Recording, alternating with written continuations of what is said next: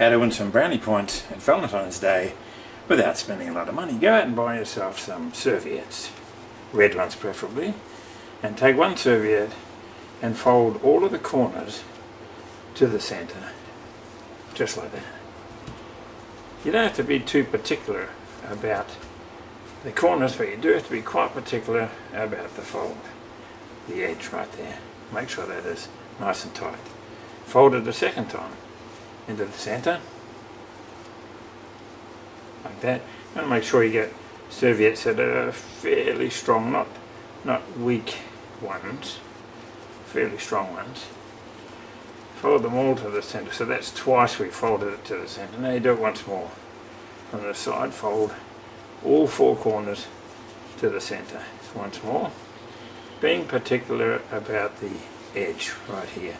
Making sure that the edge is well patted down, well, quite strong, quite sharp.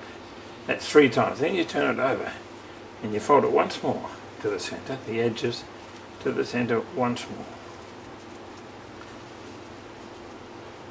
So you'll end up with something that looks just like that, folded the corners into the center 3 times one way and 1 time from the opposite side.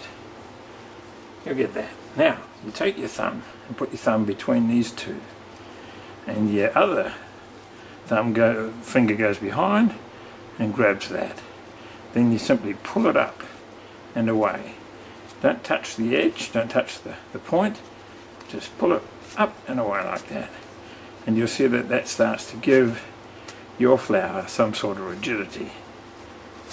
Now once you've done that, turn it over and simply pull the other leaves out to make petals, or to make more petals, just like that.